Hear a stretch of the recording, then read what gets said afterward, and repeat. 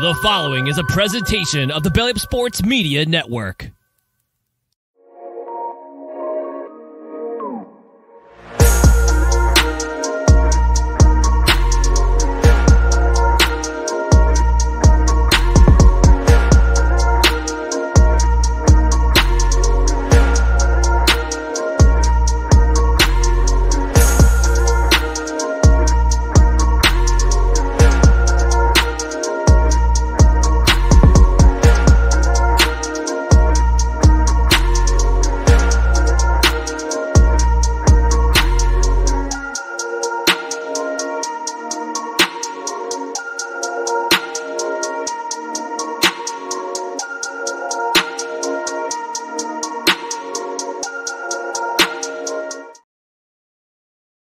What is going on, everybody? Welcome to the second episode of the Bayou Bengal Bites. I'm your host, Chet. I've got Tyler on the line, and hopefully the audio is better. We apologize for the first episode. Still working out some kinks, but we're back for a second week. We got the baseball team doing great, Tigers in the draft, some transfer portal news, and just all things LSU sports. Tyler, how you doing? Doing good. Yeah, it's great to be back too. We got a lot of good feedback from episode 1. So happy to keep it rolling.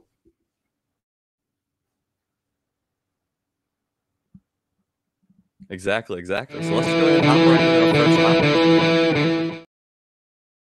So the draft was last week. Not a huge showing for LSU this year. There weren't a lot of draft eligible prospects. No one actually taken in the first round for the first time, I think, since 2017. But the only one that was really could have had a shot was B.J. Ojulari, who ended up going in the second round to Arizona, which I think is a great fit. He's going to be replacing J.J. Watt. And I've kind of got the list here. I'll just go down the line. We've got Anthony Bradford, who was drafted in the 4th round in Seattle Seahawks. How do you feel about that pick, Tyler? Yeah, I think that's a great fit. They get to go with another keep stacking on offensive linemen. They already have a couple offensive linemen. D. Lou out there, Damian Lewis. He was at 2018 national championship game, and I'm pretty sure they also have another one. Will Clapp is on there as well. So it's looking like the Tigers are on the offensive front. So that's a perfect fit. I think that's a great fit as well. We saw Anthony Bradford. He's a versatile offensive lineman. We saw him play not only right guard and left tackle during his career.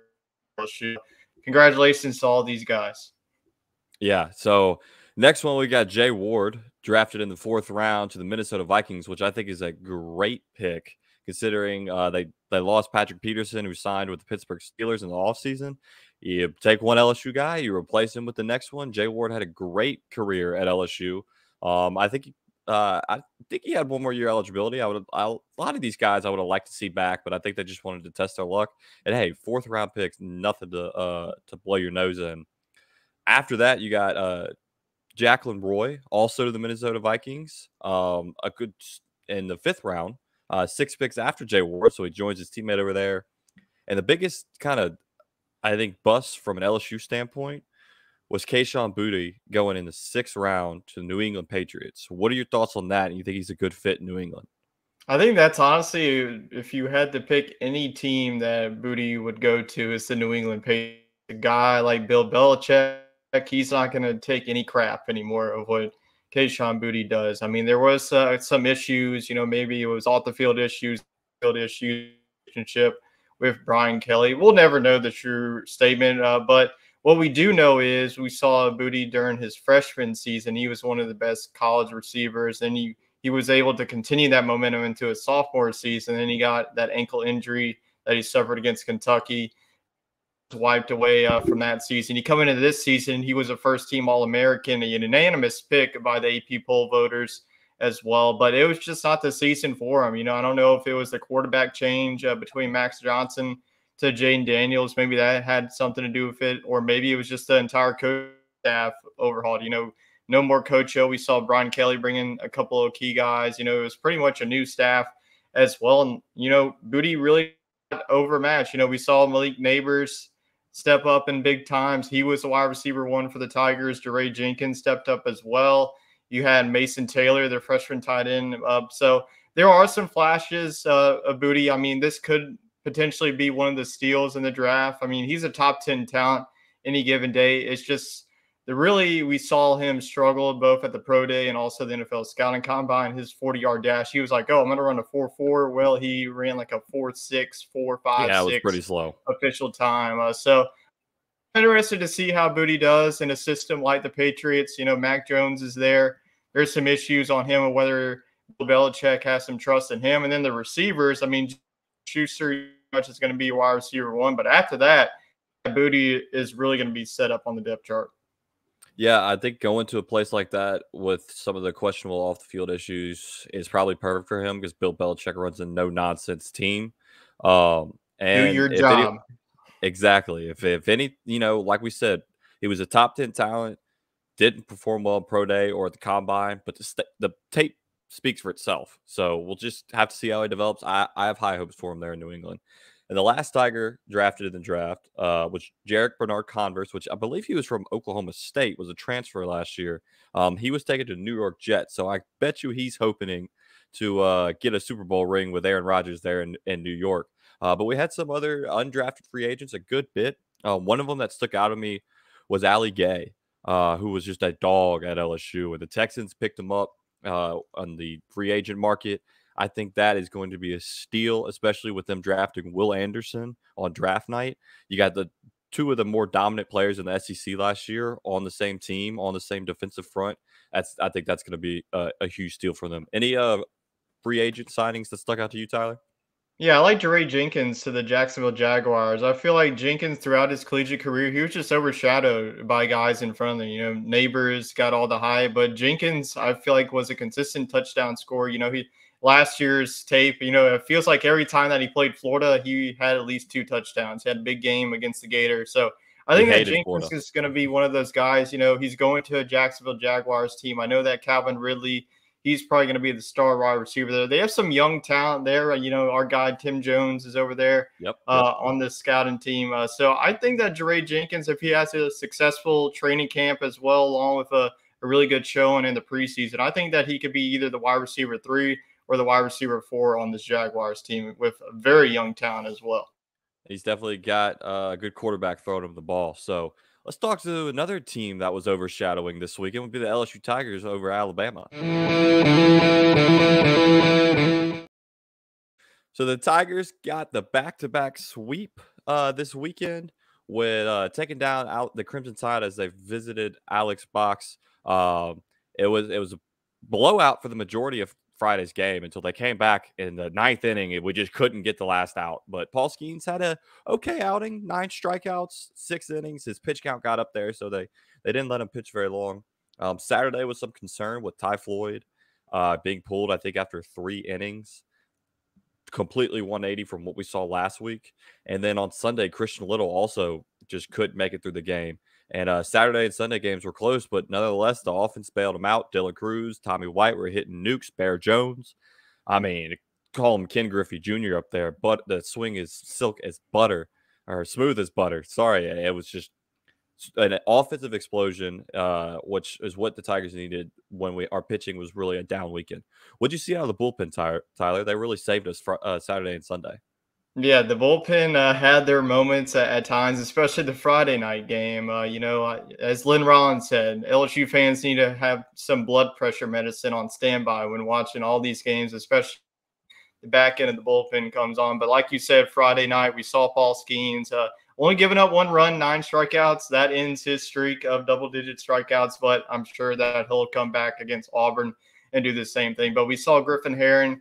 He really pitched over 70 pitches. I thought that he was going to finish the game, but he had some trouble there, gave up a couple of runs and let Alabama get back into it. Other than that, the bullpen was phenomenal this weekend. In the last week's episode, we were praising Ty Floyd and praising Christian Little, but Christian Little, man, it's just like the command is just inconsistent. The same for Ty Floyd.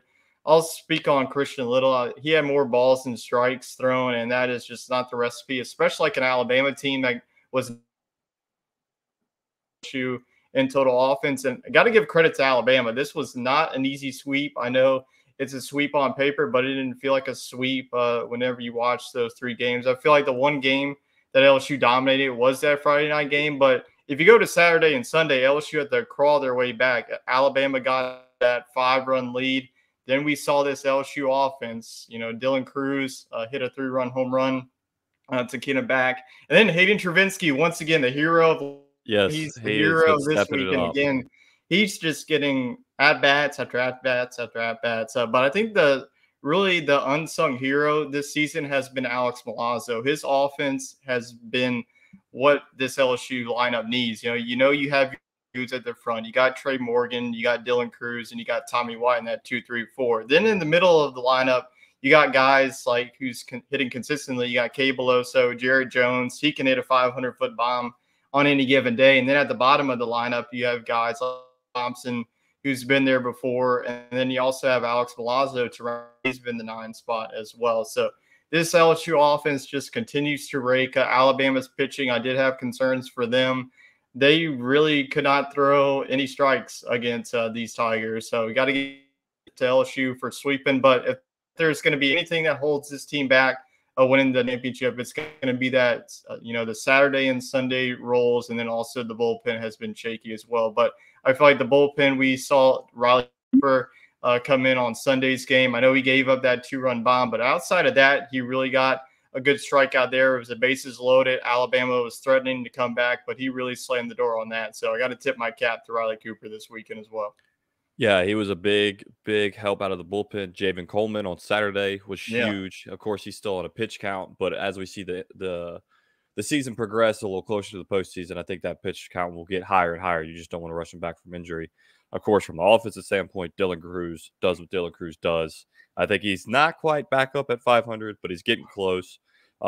He's now, I think, 4th overall in total LSU home runs, and it's only his 3rd year as a Tiger, which is just absurd. We got Paxton Klingbeck, who played a little bit on, I think he started Sunday, hit a home run. So that's great to see. And, it's kind of a lull of a season. They're trying to get done with finals and school. So I think as soon as they get out of school, the guys are going to be well rested, and we're just going to hit these last couple weeks hard. So let's get to next week's game. So we got the Auburn Tigers. We are traveling to Auburn this week. Friday, Saturday, Sunday series. Fridays at 6 o'clock. Saturdays at 8 o'clock. Haven't had a late game in a while. And then Sunday, I believe, is at 1 o'clock. Auburn just got off the series win against South Carolina, taking the first 2 games and dropping game 3 by 1.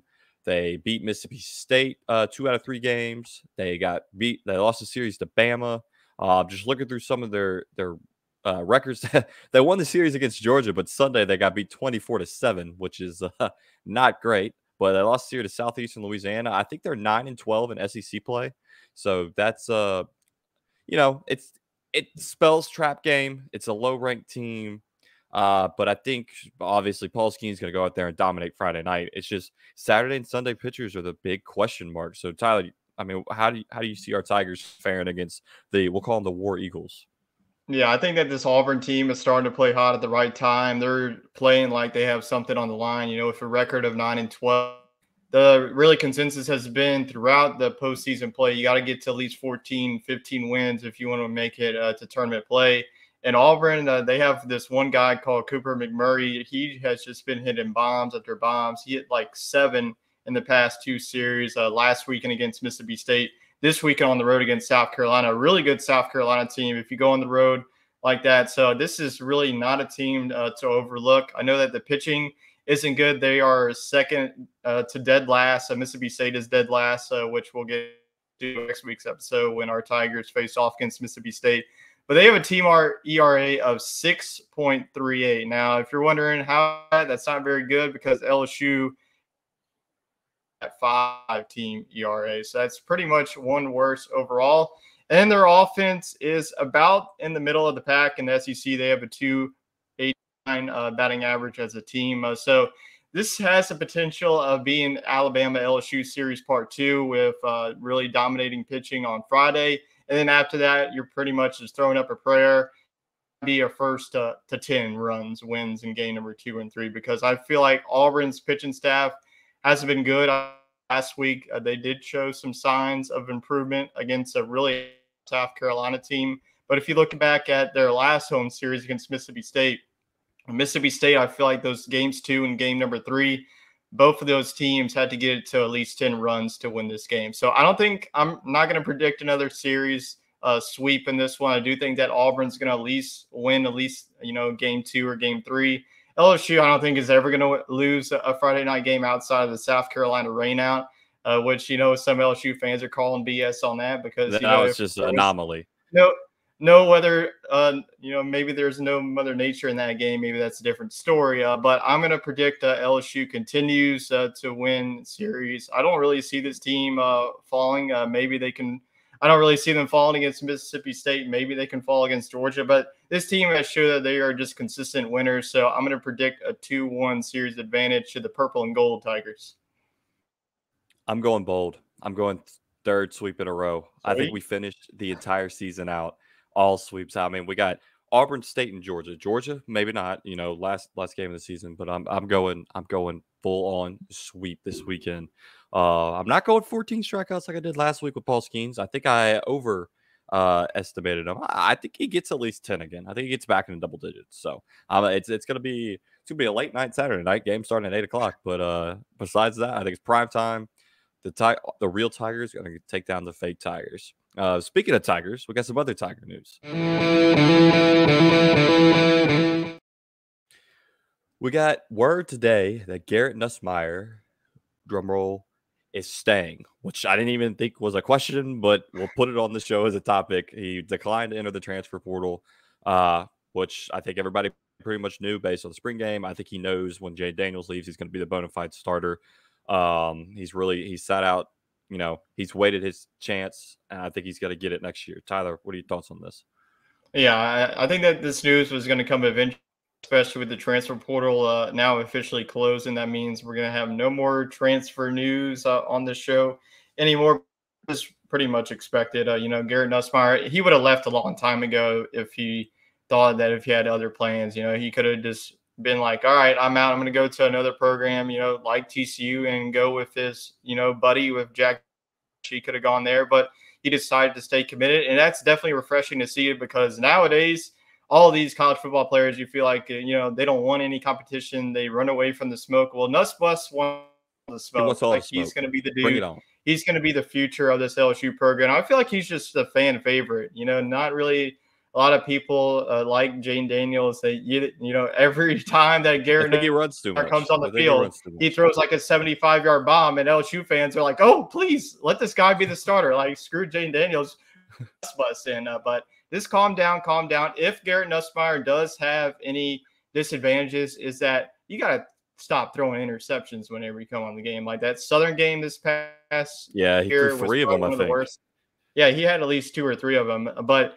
You do show some flashes, in the bowl game, he had a couple of flashes thrown, that long touchdown pass to Malik Neighbors, and the Georgia game, that long touchdown pass to once again Malik Neighbors. So you kind of get in the trend. Well, he's not going to have Malik Neighbors by the time he gets to the starting role, but I do think that LSU's quarterback class is going to be set up after Jane Daniels. I'm not trying to look ahead, but we are going to be looking ahead since we're talking about Garrett Nussmeier and his future. But I just don't really think there's going to be any competition with Garrett Nussmeier. They did bring in Ricky Collins. He's going to have a little project quarterback. We saw his first thrown pass in the spring game via 6 by another freshman linebacker. So I think that Garrett Nussmeier is waiting in the wings and waiting for his time. And once he gets his time, he's going to be a dude. I agree with you there, Tyler. Let's get to our fan favorite segment, Around Town News. So my pick this week for the Around Town News is Mr. Dylan Cruz. He wears number 3, but he wears it for a different reason than other people think. He wears it because he's the 3rd-time SEC Player of the Week. An insane stat line. I think he had 2 home runs this weekend. Came up with the bases loaded multiple times. Worked walks multiple times, which was more impressive to me than if he were to hit a grand slam. Well, I think I would have liked the grand slam. But that mine is Dylan Cruz being selected to his 3rd SEC Player of the Week. What's yours, Tyler? I think I have to agree with you as well. I had him as my dog of the week on Sports Scrambles, so I'm just going to piggyback on you and Dylan Cruz is definitely one of the best players to ever step on LSU's campus. I know if you did a top 5, he would probably definitely be in my top 5. Well, other than Joe Burrow, Joe Burrow would be in there as well for what he did since he's a legend. But yeah, it's just really bizarre to see this type of caliber player to step on a college campus and to have 2 of them. You have Paul Skeens, you have Dylan Cruz. Cruz is going to go number 1 to the Pirates, and Paul Skeens is probably going to go right behind him as well. But just the discipline as well has really impressed me. He's not really swinging at the bad pitches anymore. You look to his freshman year to now, and he has just improved year in and year out. And the expectations were very high. You know, he's the number 1 pick, and guess what he's batting? Almost 500. It's just insane what he's doing. We might as well just put it already. He's going to be the SEC Player of the Year for back-to-back years in a row. He might be the Player of the Year. Yeah, he is going to – nationally wise. Yeah, he might be the Golden Spikes winner as well. You know, he got co-SEC honors, which was bull crap to me. I think that I agree. There's even B2 players this once. You know, the Auburn guy did really good, but no one's better than Dylan Cruz. And the Pirates playing, I think that Dylan Cruz is going to be walking into a good system. But before that, hopefully hoist a national championship trophy in Omaha once it's said and done. That is the plan. So, but that wraps up our rundown this week for Bayou Bengal Bites. We appreciate all the support from week 1, and let's keep it rolling throughout the season. I love doing it with you, Tyler. And if you're looking for more sports news, you can catch us over at the Sports Scramble podcast that we release weekly. Besides that, we hope everyone has a good one. Go Tigers.